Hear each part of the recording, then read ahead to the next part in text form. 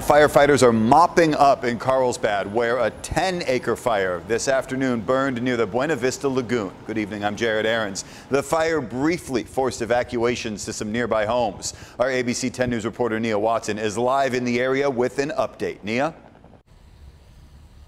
Well, Jared, Carlsbad PD says they are starting to let people back into their homes now. I'm here on Carlsbad Boulevard. We can see behind me some firefighters just working to mitigate some hot spots here at the edge of the Buena Vista Lagoon. But you can see the fire has been put out. Definitely a different site than just a few hours ago.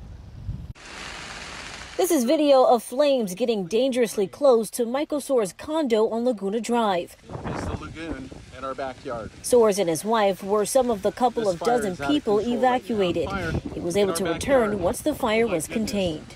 I was told that they got the perimeter first before anything else, which was great because, quite frankly, it saved Laguna Row and it saved all the homes on Buena Vista. So we're really fortunate. Carlsbad PD says shortly before 1 p.m., dispatch received a call about a brush fire near the Buena Vista Lagoon.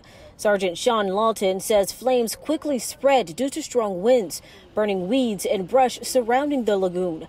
Out of an abundance of caution, authorities evacuated homes on Buena Vista Circle, Cremayo Circle, and Laguna Drive near the lagoon. Firefighters from multiple departments can be seen working to put out flames near the street. A helicopter was also deployed, dumping water on hotspots to help mitigate the fire. Mainly, if anything, probably the smoke was the biggest threat.